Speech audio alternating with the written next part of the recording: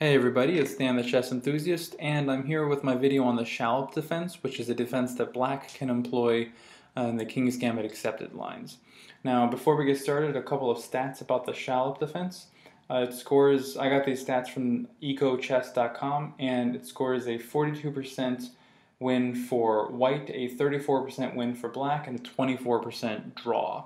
So it's a pretty solid defense, and in fact, historically, the Schallop Defense had been considered almost a complete bust of the King's Gambit until the last couple of decades when more attacking lines have been discovered and the theory has really kind of been worked out to where the Schallop, while still a respected defense, is no longer the powerhouse defense that it was once considered to be.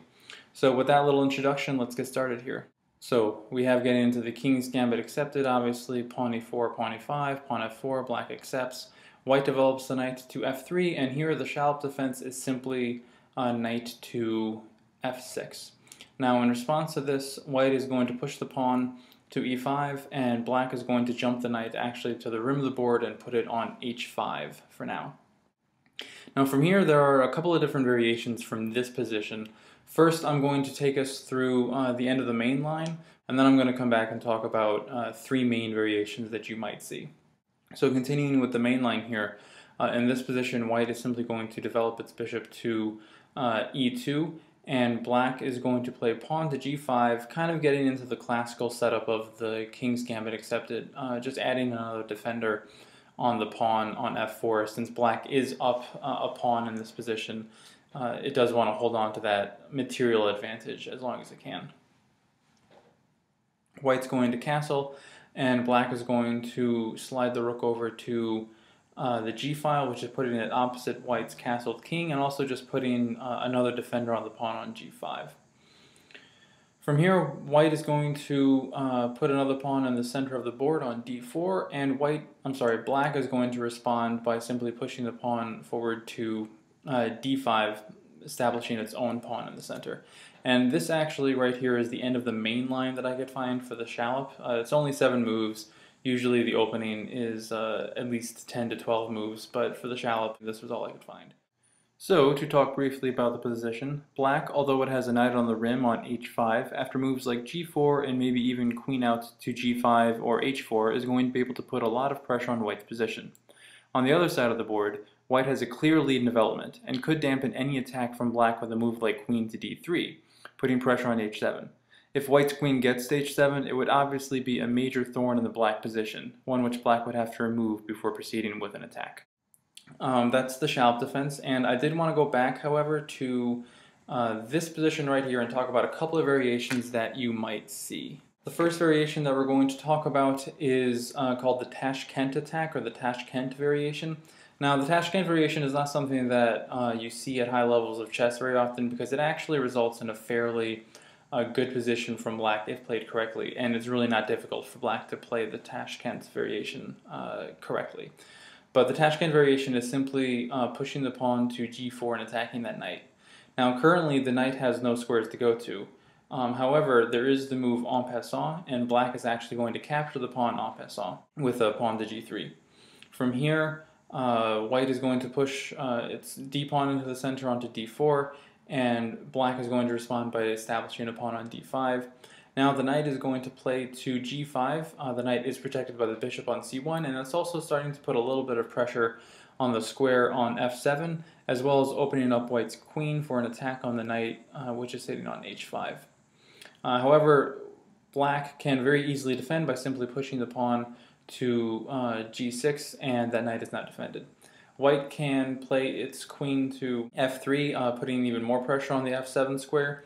But again, one simple move to defend, pawn to f6, and now actually Black is the side that's starting to get a little bit of the initiative.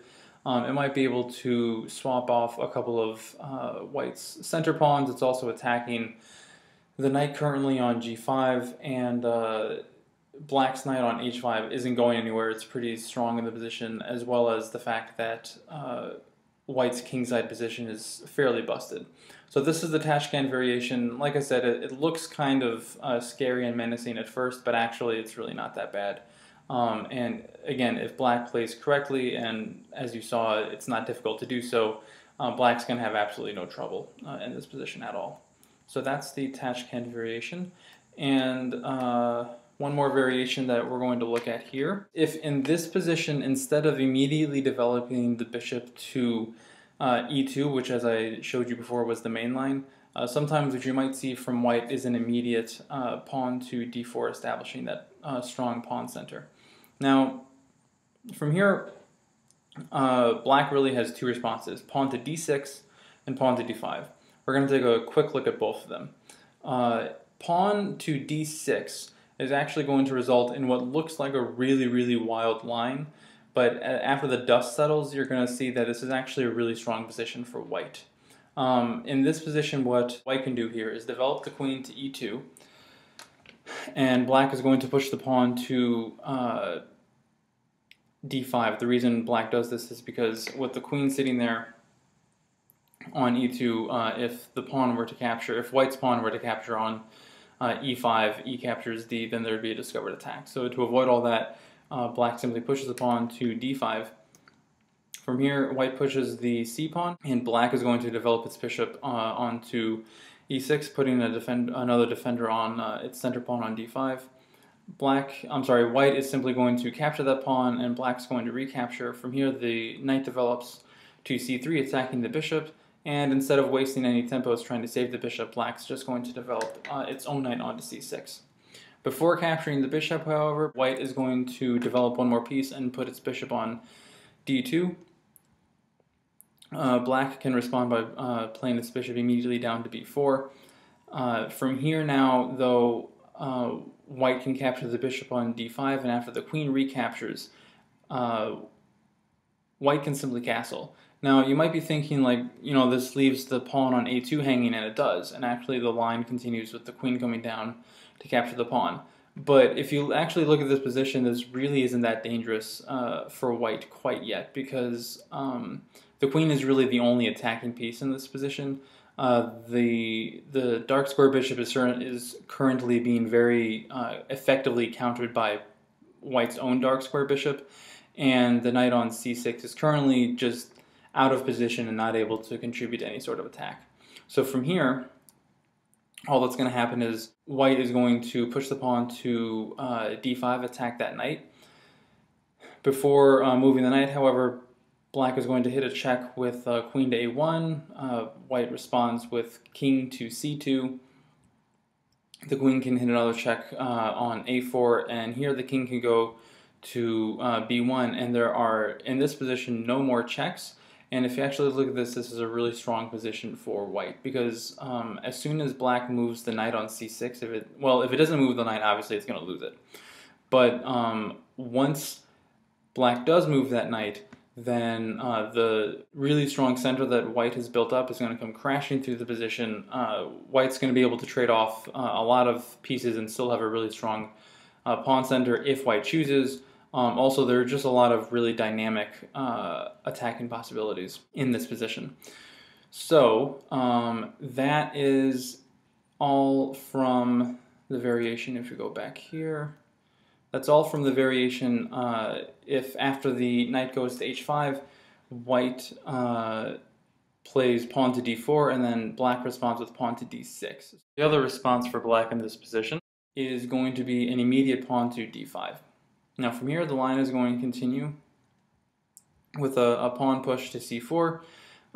Black is just going to develop its bishop to e7.